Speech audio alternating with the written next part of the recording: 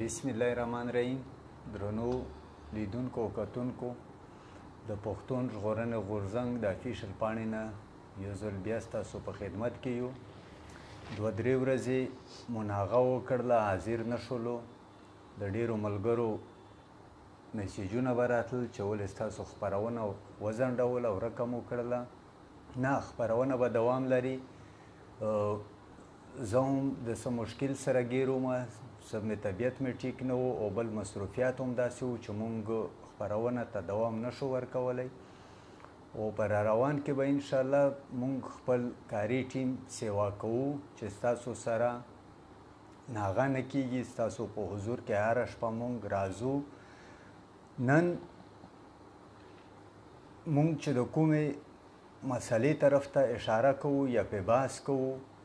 هغه د پښتني ټولنې په 150 برخه جوړیږي. زما مقصد هم پښتني خویندې او میندې دي چې هغه د دې ټولنې ډېره غټه برخه جوړیږي، خو تر اوسه پورې زموږ ټولنې دا یو برخه بالکل شله ده،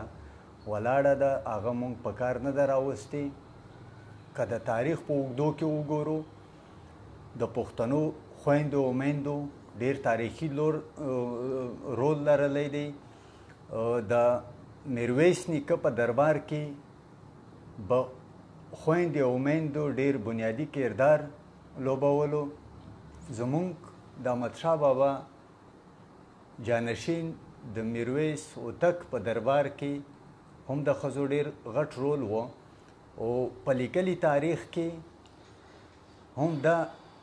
زما په اند شاه حسین هوتک و چې دا اولنۍ د ښځو ملیټري اکیډمي جوړه کړله، نظامي اکیډمي یې جوړه کړله. نو د دې نه څرګندېږي بیا د میوند ملاله هم مونږ ته په تاریخ کې راپاتې ده. نو د پښتنو په ټولنه کې کله هم ښځې بې واکه نه وي، بې اختیاره نه وي، خو قامي غلامي، بهرنی کلتور مونږ دې ځای ته راوستلو چې د پښتنو ټولنه یې شله کړله، یو غټه برخه یې بالکل بیکاره شوله. نو په دې سلسله کې نن مونږ د یوې وتلې څیرې، یو پیژندلې فعاله سیاسي او سماجي کارکوونکي د سنه اجاز سره نن خواله کوو چې هغه مونږ ته د پښتنو په ټولنه کې د ښځو په رول، د دوی په ستونزو او د دوی په راتلونکو را سره مجلس وکړي. سنا خور ته په خپل خپرونه کې هرکلی وایم. ډېره مننه. سنا کرا شو مونږ د اول سوال طرف ته، که تاسو مونږ ته د خپل سیاسي او سماجي ژوند په هکله زموږ اوریدونکو ته وایي چې تاسو څنګه خپل فعالیت شروع کړل، سیاسي او سماجي، تاسو کومې ستونزې تاسو ته مخکې ته راغلې او تاسې څنګه په دې کې بریالي شولئ چې په داسې یو ټولنه کې چې هغه ډېره زیاته دردېدلې وه، ډېر غټ کار ورباندې شوی و، تاسو څنګه بریالي شولئ چې تاسو خپل کار ته دوام ورکوئ؟ مننه. ډېره کیسه اوږده خو نه ده، لنډه غوندې ده. داسې ده چې زموږ په کور کې څنګه چې په عام پښتنو په کورنو کې د ښځو سره سلوک روا کېږي، زموږ په کور کې لږ بدل و. ما چې کله زه پوهه شوم په ډېر څیزونو باندې، نو ما ولیدل چې زما د مور نیا چې وه، هغې به د ځمکو چې کوم منډې ترړې دی، چاله په اجاره ورکول دي، څونه ورکول دي، څنګه اخیستل دي، دا او ځمکې اخیستل خرڅول، دا ټول هر څه زما د مور نیا کړي دي. لکه زنانه په هر څه کې شریکې وې. بیا زما خپلې تروریانې چې کوم وې، هغوی تعلیم په سلسله کې بهر تګ تعلیم حاصلول، دا څه مسله نه وه زموږ په خاندان کې. په هغه وخت کې چې کله به ډېرو پښتنو زما په خیال چې صرف د پرایمري او د بنیادي تعلیم ته هم غاړه نه ایښوده ښځو په خصوصي توګه. نو داسې یو زموږ په کور کې یو داسې سلسله وه. بیا زما خپله مور چې کومه وه، هغه سماجي اړخ چې کوم زما د ژوند دی، هغه ډېر زیات تړلی دی زما د مور سره. زما مور لکه ما لیدلی دي چې ښځې ته د خپل کالي ډېر ګران وي، د په خصوصي توګه چا کالي د واده کالي وي نو هغه یو داسې انسان چې هغه د خپل واده کالي خرڅوي او ګاونډي له پې قرض ختموي نو دا چې کوم سماجي ژوند دی د انسانانو سره ښېګړه کول یا په انګریزي کې چې ورته خلک فیلنتراپي وایي نو دا څیزونه ما د خپل مور نه زده کړي دي غریبانانو سره مرسته کول د ګاونډیانو د اپایي کې اوله د خپلوانو سره او بیا چار چاپیره کې چې کوم خلک په زموږ په چاپیرچل کې اوسېږي د هغې په خصوصي توګه هغې کې د ښځو مسلو ته کتل او هغې سره ودرېدل دا زما د مور نه زده کړي دي نو بیا که زه داسې ووایم نو دا سماجي ژوند خو ډېر د پخوا نه ډېر وړوکوالي نه ما په ډېر څیزونو کې کوشش کړی چې د خپل مور سره هغه شانتې دغه وکړم خو کوم چې باقاعده ورته خلک وایي چې ما خپل ژوند کې کار شروع کړو یا ډېر زیات نو هغه د هغې زیات ټایم نه کېږي 9 کاله کېږي تقریبا په هغې کې د جنکو په تعلیم کار کول د جنکو په پوهه باندې په هغې کې داسې ده چې لرې یا پاتې علاقو ته تلل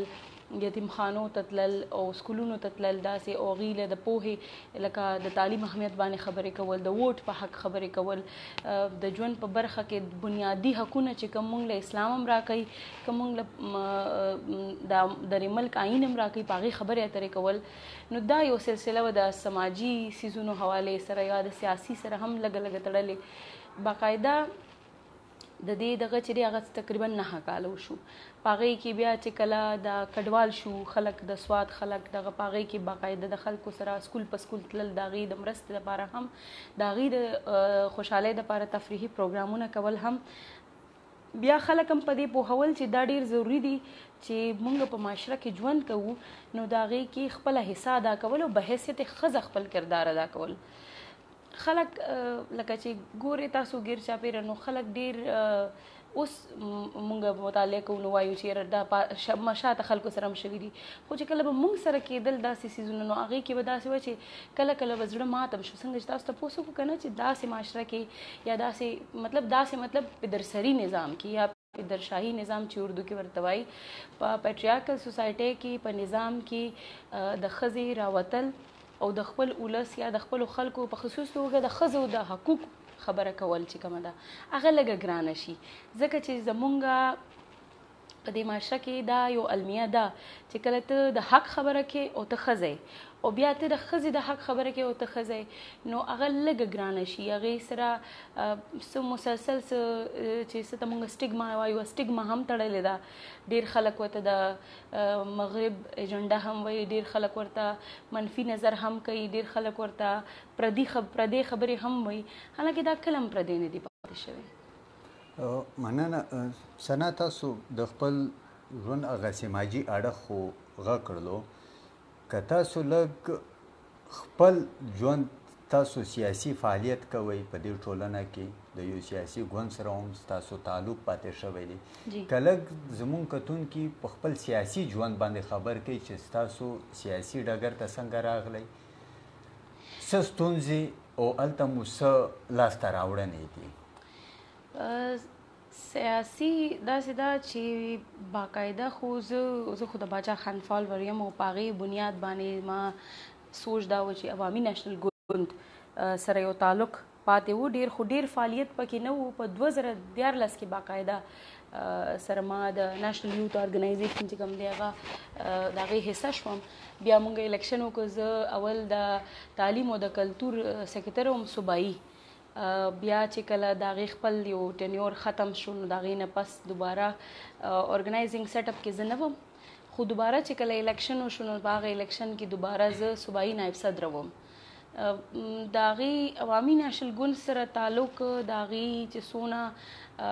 کارونه دي په کارونو کې که د وړې نه راواخلې د غټې نه غټې نو کوشش کړې د هر څه حصه پاتې شم خصوصي توګه لکه چې کله د منشور د لیک خبره راشي که نه په هغې کې د ځوانانو چې کله حصه به راغله ونډه به راغله نو هغې کې ما کوشش کړې دی چې هغې کې د ښځو د غیر مسلمو د کارکوونکو خلکو چې کوم دي د هغې چې کومه حصه ده هغه په خامخا په منشور کې حصه شي نو هغې کې کار کړی دی د منشور نه راواخله تر د هر لیوله پورې چې کوم کار و په صوبې لیول پورې، ځکه چې زه همیشه صوبایي دغه کې پاتې شوې یم، نو هغې کې ما خپله حصه ادا کړې ده. که هغې کې د حق خبره وه، که هغه د پوهې خبره وه، که هغه د په دنیا کې یا نړیوال سطح باندې خبره وه، د ځوانانو د حق په نړیواله سیمه چې نړیواله کچه باندې چې څه کانفرنسانو په دغه په هغې کې د سیویک رایټس یا د ځوانانو کوم حقوق دي په هغې باندې خبره اتره کول په هر ځای کې دا ما کړي دي، او د هغې ریپرزنټیشن مې ځای په ځای کړی دی. دا لږ ډېر لنډ غوندې دغه دی زما. سنا بل سوال دا دی که څه هم زه پوهېږم چې تاسو د تاریخ شاګرد نه یې پاتې شوي، تاسو جرنالیزم کړی دی، که څه هم تاسو په خپلو خبرو کې یاد نه کړلو تاسو بنیادي طور جرنالیسټه یئ، د لیک لوست سره مو غدې په تاریخ باندې به ډېر ژور نظر ستاسو نه وي، ځکه چې علم ډېر پراخ دی، په هر ډګر باندې په هر څیز باندې سړی ځان نشي پوهولی. د نن چې څه روان دي د پښتنو په ټولنه کې د مختلفو طرفونو باندې ما به اکثر په مجلسونو کې ملګرو ته یو خبره کوم چې زمونږ په علاقه واڼه سویلي وزیرستان کې یو لیونی و، هغه به چې په بازار ګډ شولو نو د یو طرف نه به یې غږ کړلو وی د بجلۍ تارونه دي سرونه ښکته کوي چې ومو نه وهي، بیا به چې د بازار د بل سر نه را روان شو وی اوچت شي د ځمکې نه میخونه دي د لاندې چې خوږ مو نه کي. نو بالکل پښتني ټولن هغه خلکو خو دی لیونی حسابولو، خو هغه خبره ته چې زه کله ځیر شوم دا خو بیخي زموږ ټولنې هغه پیکچر نقص کوي، دی یې دلته موږ ته ښایي. یعنی یو طرف ته زموږ په دې ټولنه باندې که موږ ډېره پاتې ټولنه ده، موږ خپل پرمختګ ونه کړلو، زموږ خپل کلتور وده ونه کړله، موږ خپل د ټکنالوژۍ یا د علم د ساینس په بخش کې څه ډېرې پرمختیاوې ونه کړي چې خپل کلتور ته ایولوشنري وده ورکړلو، هغه موږ وساتو. نو یو طرف ته د عرب کلتور په موږ ډېر زیات راغی، بل طرف ته د یورپ پروپیګنډا د هغه کلتور په موږ باندې په دې منځ کې زمونږ کلتور رانه پکې ګډ وډ شولو. څه هم تاسو په تاریخ باندې ډېر نه پوهېږئ، تاسو به ډېر نه وي لوستی، ډېر به هغه ګیله به زما کتونکي هم نه درڅخه کوي، که لږ په تاریخ کې د پښتنو خویندو او میندو څه کردار پاتې شوی دی، آیا دوی دومره بې برخې وي که نن چې دي، که دوی په تاریخ کې څه کردار لوبولی دی، دوی چا ایسارې کړي نه دي، دوی خپله مخه ته پرېښي دي چې دوی خپل تاریخ کې رول ولوبوي. بالکل داسې ده. زما په خیال کردار په هر وخت کې په هر دور کې ښځې کړی دی، هغه که د میدان د جنګ نه واخله تر د لیک لوسته پورې. خو زمونږ د پښتنو ښځو چې کومه یا د پښتنو علمیه ورته ووایه چې کومه پاتې ده هغه دا ده چې د ښځو په حوالې سره زمونږ تاریخ چې کوم دی نه دی دا نه ډاکومنټ شوی. لکه خلک چې تاسو اوس هم چې ته پاتې علاقو ته لاړ شئ نو هغوی به تاسو ته وایي چې دلته یو ابی وه چې هغې چې فلانکې جنګ و هغه پکې راوتې وه او هغې به اسله رسوله. خو که تاسو وګورئ نو تاسو ته به یو کتاب کې یو دغه کې هم د هغه ښځې ذکر نه ښکاره کېږي.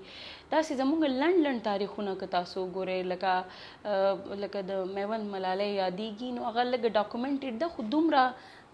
زیاته کیسه یې نشته. لکه لنډ یو خبره یې لیکلې ده چې هغې میدان ته کوزه شوه او هغې بیا ټپې په زور باندې خلک وهڅول چې هغې دي واپس خپل هغه میدان نه پرېږدي. خو که موږ وګورو نو ډیټیل هغه شانتې چې څنګه خلک خپل اتلان یا اتلې یادوي نو موږ سره هغه شانتې ډاکومنټډ هسټري د ښځو نشته. خو که بیا ورته وګورو که زه لنډه هسټري کې تاسو ته ووایم دې سره تړلي نور څیزونه هم دي، خو د پاکستان د جوړېدو نه وړاندې هم پښتنو ښځو خپل هڅې کړي دي، کوششونه یې کړي دي په هغې کې د تعلیم حق دپاره، د سیاسي حق دپاره، د خپل ژوند کې روزمره کې چې مونږ د بد دودونه د ښځو سره کوو د دې حوالې سره. لکه اوس که تاسو وایئ نو اکثر خلک وایي چې ښځې چې کومې دي هغې چې کوم دي د نننۍ یا اوسنۍ دور کې پوهه شوې په خپل حق. خو زه یم چې دا پخوا نه پوهېدي. لکه زه به تاسو له مثال درکړم چې د پښتون رساله چې کله 1938 کې چاپ کېدل شروع شوه نو په هغه وخت کې یو کلاو خط کې ولیکلی شو چې د ښځو نه دغه شو چې تاسو هم لیکل کولی شئ د پښتنو په حوالې سره یا د خپل حق حوالې سره نو تاسو وګورئ چې د ثوابې سیده بیګم چې دا هغې سیده بیبي چې دا هغې د پښتنو د تعلیم حق په حواله باندې ګیلمن خطونه هم لیکلي دي مضمونونه هم لیکلي دي دقسې د زیارت کاکا صاحب سیده بشرا بیګم چې هغه وخت کې ورته د نوم لیکلو اجازت نه نو په سین بیبي باندې به مطلب د نوم لیکلو اجازت نو ای د سین بیبي په نوم باندې خپل د حق خبره کړې ده د پښتنو ښځو د حق خبره کړې ده دقسې د صدرن علاقو نه زموږ الف جان خټکه چې کومه ده هغې د پښتنو د تعلیم د بیجا پردې د بیجا پابندو خلاف لیکل کړي دي نظمونه لیکلي دي شعرونه لیکلي دي او هغه څه چې کله کله وګورم نو هغه چې کوم هغه وخت کې لکه نن نه چې ورته وګورې نو تقریبا 50-60 کاله مخکې چې کومه کیسه وه هغه اوس هم مونږ سره کیږي نو هغه ټول خبرې بیا هغې نه پس چې داسې رازو نو ټولې کیسې دي خو زه یو شي ته صرف اشاره کول غواړم چې پښتانه اکثر وایي چې پښتانه لکه زمونږ خپله چې کله مونږ د حق خبره کوو یا د سیاسي حق د پښتنو هلې ځلې کوو نو ډېر خلک پکې راټولېږي تاسو څنګه پښتانه زه وایم چې د خان شهید او د بادشاه خان په شانتې پښتانه وو نو مونږ هم پښتانه یو ځکه چې هغې په هغه دور کې چې پښتانه لا دومره پوهه نه لرله زما په خیال چې لکه دونه ترقي یا ټیکنالوژي په حوالې سره نه وه کړې خو هغې هم هغې که تاسو وګورئ نو هغې خان شهید خپله لور ځان سره په دورو کې بوتلې د هغې تصویران موجود دي ثبوتونه موجود دي داسې بادشاه خان خپله لور په 1932 کې تعلیم له بهر لیږلې ده نو هغه یو داسې ده چې یو مثال یې جوړ کړی دی چې ته د داسې یو پاتې علاقې نه خپله لور لیږې هغه دغه کوي دقسې چې که موږ وګورو لکه د تاسو چې لیکونه راواخلئ که هغه د زیتون بانو لیک وي که هغه د سیده بشرا بیګم لیک وي که هغه د مجیده بیګم لیک وي نو تاسو پکې وګورئ چې د پښتنو ښځو د ذاتي حقونو نه راواخله تر د سیاسي او ملي پاسون کې د هغې حصې په حوالې سره هغې باندې خبرې اترې شوي دي بل ډاکټر وقار علي شاه هم خپل کتاب کې لیکي دغه هم لیکي چې د بادشاه خان په جلسو کې به ډاکټر وقار علي شاه د کتاب بیا نوم اخلي جی چې په څه باندې دی چې خلک یې واوري چې او پښتنې ښځې او د کام خدمت او په هغې کې هغې وایي چې په هغه وخت کې به د هغې په جلسې کې به 200 ښځې شاملې وي نو اوس که موږ وګورو نو موږ ډېر په مشکل سره دا ښځې راغونډوو او په هغې باندې خبرې کوو ډېر ځایونو کې ذکر شوی دی د ډېر څیزونه خو زموږ یو المیه چې کومه ده چې موږ وایو چې موږ سره ډېر ذکر او ډېر دغه نشته ډېرو پښتنو ښځو د خدایي خدمتګار تحریک نه وړاندې هم چې کوم تحریکونه پاتې شوي د هغې وجه دا ده چې زمونږ ډېر د ښځو چې کوم هلې ځلې دي یا په میدان کې د هغې چې کوم کار دی هغه ډاکومنټ شوی نه دی چې کوم ډاکومنټډ هیسټري ده هغه زیاتره د هغه ښځو ده چې کوم د لیک د لارې یا د لوست د لارې چې کوم دي هغې خپلې کوششونه کړي دي مبارزه یې کړې ده که هغه د پښتون د حق دپاره ده که هغه د سیاسي مبارزې حوالې سره ده خو زما په خیال لکه ډېر خلک تاسو چې اوس کوم ذکر وکړو چې یلغار شو د مختلف کلتورونو دا یو تور لګولی کېږي چې کومه ښځه د حق خبره کوي چې دا NGOs ده یا دا د مغرب په ایجنډه چلیږي خو زه وایم چې پښتنه ښځه همیشه چې کومه ده هغه ویښه وه هغه چرې هوده نه وه لکه تاسو یو دغه واخلئ چې د پښتنو چې بد دودونه دي لکه ولور په ولور باندې هم ټپه شته او ټپه داسې ویل کېږي چې دا د سینه در سینه را روان یو فولکلور حصه دی یو صنف دی چې دا د ښځې ایجاد دی او هغې کې یو ټپه ده چې وایي چې ابې دادا ته مې دا وایه خوشحاله نه یم ناکامۍ نه ناسته یمه مطلب دا چې مونږ په بس کې لور وکړو